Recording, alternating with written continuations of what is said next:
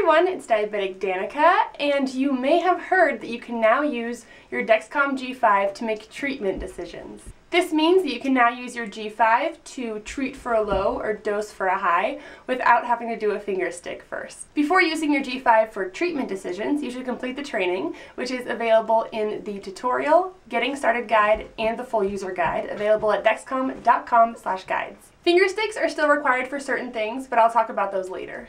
Only the Dexcom G5 has been approved by the FDA for treatment decisions, and you can recognize the G5 by the white screens. Whether you're new to Dexcom or experienced, you should keep using your meter to make treatment decisions until you know how the G5 works for you. Don't rush. It may take days, weeks, or even months to gain confidence in using your G5 for treatment decisions. Then, when you're ready, you can start to make treatment adjustments based on your number and arrow.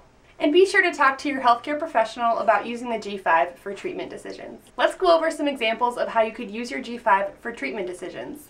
Say you look at your G5 and you see 101 with a down arrow. The down arrow means your blood sugar could go down up to 90 points in 30 minutes. So what you might do is eat a snack before you go low, because I think we'd all agree that preventing a low is much better than having to treat one that's already happening. Or let's say you were about to give insulin for your meal and you look at your G5 and you see 122 with one up arrow. You might decide to take a little more insulin because of that up arrow, since you know that you're probably going to be higher soon.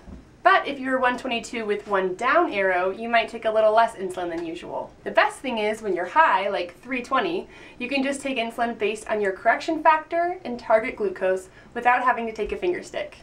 This means less pokes! Yay! On the same note, remember that it takes time for insulin to work, so make sure you wait at least 2 hours before giving additional insulin. For me, insulin can still be working for up to 3 hours. It's important that you work with your healthcare professional to figure out what works best for you.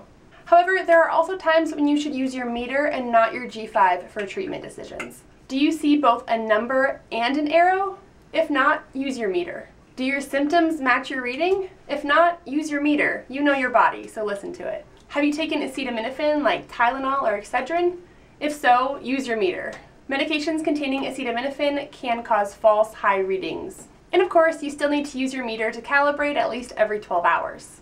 You might want to calibrate in the morning when you get up and then before bed. When you calibrate, make sure you use good finger stick technique, so make sure to wash your hands with soap and water and not use alcohol gel.